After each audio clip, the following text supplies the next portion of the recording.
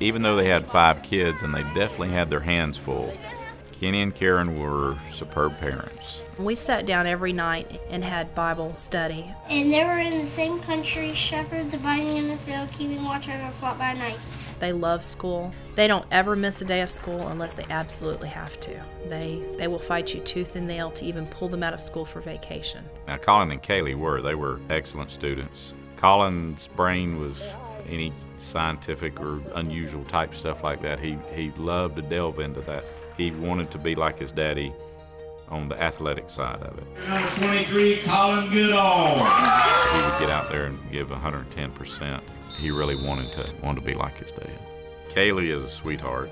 She has those moments, when she's silly. She was definitely Daddy's little girl.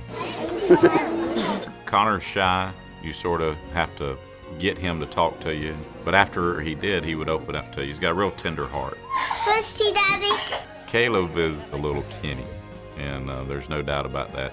He's in stuff just like Kenny was in stuff. Hey, Caleb, you did it! Kenny's a big kid. He got out there and done everything they did and cut up and just any and everything. But then we all started noticing some changes with Kenny.